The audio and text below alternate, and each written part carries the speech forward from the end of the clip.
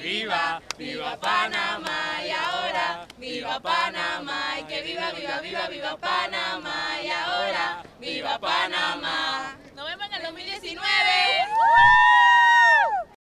As the 2016 World Youth Day draws to an end, the youth of Panama rejoices in song and dance in St. Peter's Square as they gear up for the next WYD in Panama on 2019.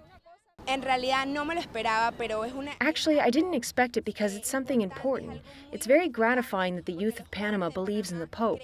We believe in the youth, and we believe that the WYD will be something extraordinary, something exceptional. This universal bond between complete strangers is undeniable, especially when their only familiar bond is shown in their mutual faith in God and not their country of origin.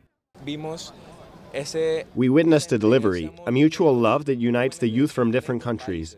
Everyone is united in singing, worshiping, and all in the name of the Lord, Jesus Christ. And no matter the language, it was something that was understood. It was something universal.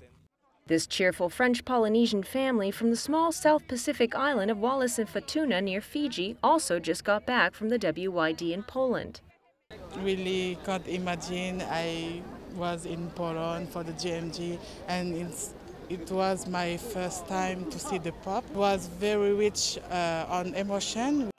And just like that, they made sure to say goodbye with a unique and traditional native dance before they head back home thousands of miles away. Perhaps they'll all meet again in Panama at the WYD in 2019.